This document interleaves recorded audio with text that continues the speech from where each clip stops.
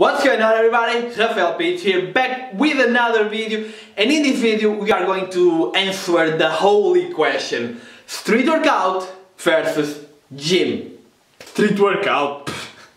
What is this? The circus? Those guys never have chest. Plus, there's always a lot of injuries. Nah, not for me. Bodybuilding? The real men are found in the street, man. I don't care how much you bench, I wanna know how many reps can you do on top of a bar, man.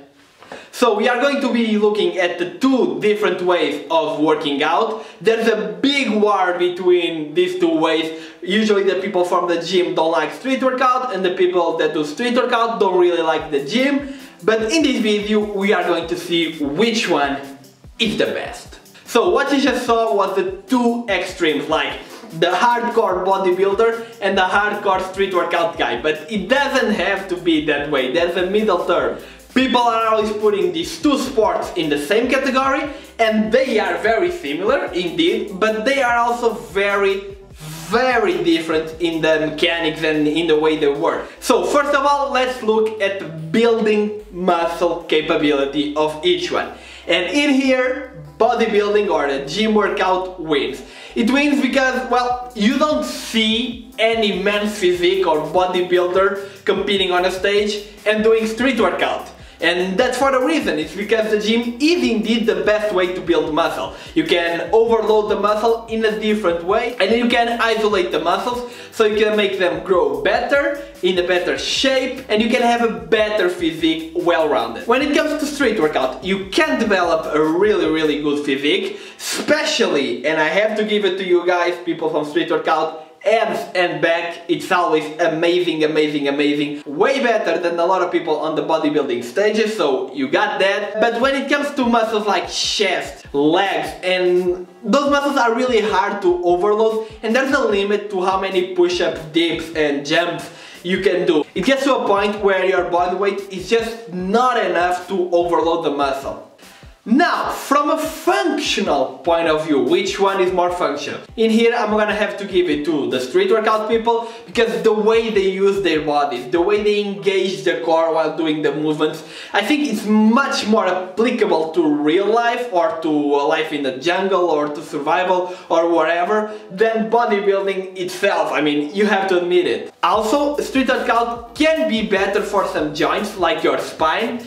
If you only focus on pull-ups, dips and all of that, it's totally healthy for your spine, and like heavy squatting or deadlift can maybe not be that healthy. But street workout is worst for joints like wrists, shoulders, and so there's a little trade-off over there, and you have to see which joints you have the strongest and, well, which one suits you best.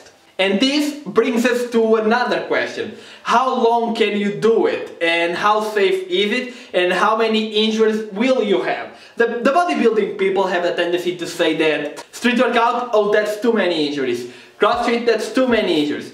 And they have a little bit more injuries than bodybuilding, but it's because they are more abrupt movements and people are not careful. People do not warm up, people don't do preventive work, and they're just not as careful as they should be. That's why people in CrossFit and street workout get a little bit more injuries than people in the gym, because the movements are a little bit more dangerous for those kind of injuries like tendons and all of that.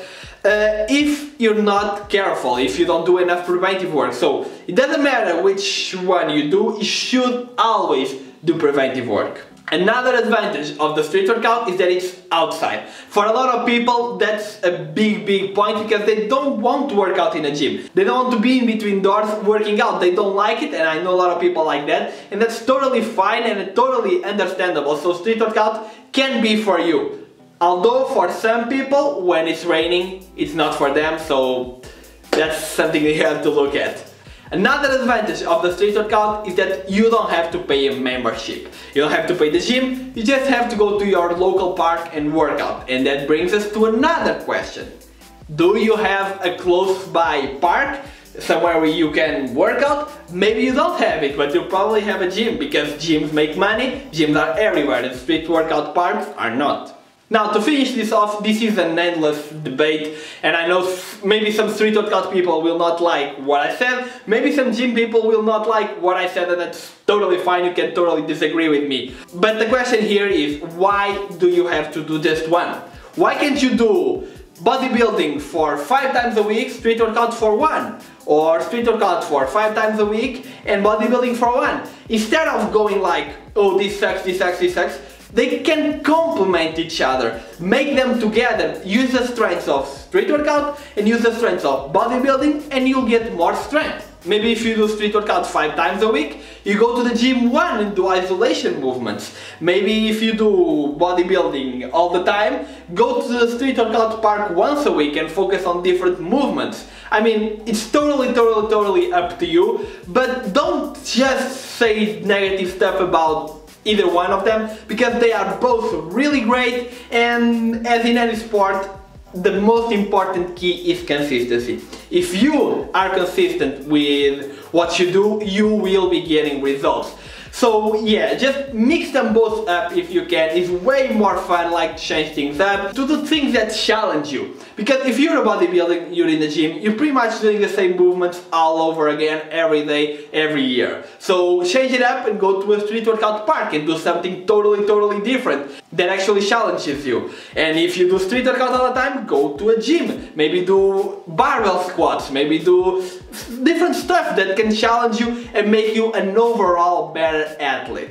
So that's it for the video, guys. This conversation comes along because this week I went to a street workout park and did a street workout. As many of you know, I'm pretty much 100% gym based, so that's very different from what I'm used to. And I edited out the vlog really nice. I mean, it's not even a vlog, the motivational edit. So if you guys want to watch that, and I highly recommend you to watch it because I spend a lot of time on these 2 minutes.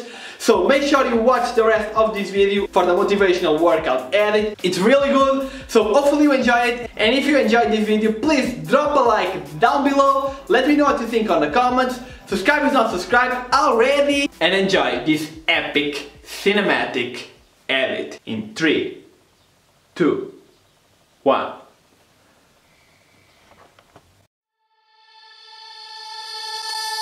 Wherever love goes, there is also misery. It's no mystery.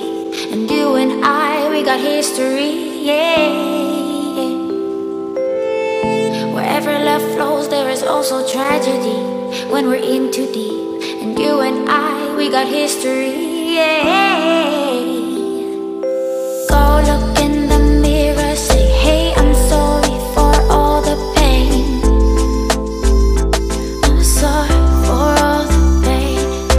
Go look in the mirror, say, hey, I'm sorry for all the pain. I'm sorry for all the pain. Go look in the mirror, say, hey, I'm sorry for all the pain. I'm sorry for all the pain.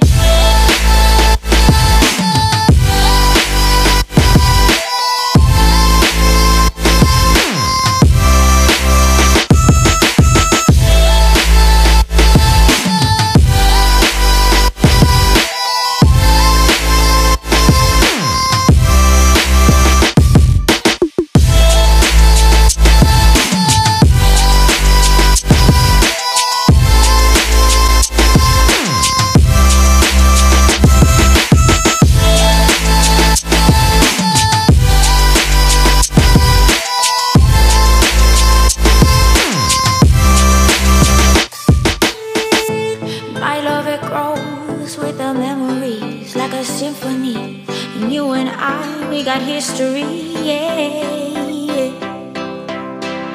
And when you're alone, do you say my name or you say her name? Yeah. My love, it grows with the memories like a symphony, and you and I, we got history, yeah.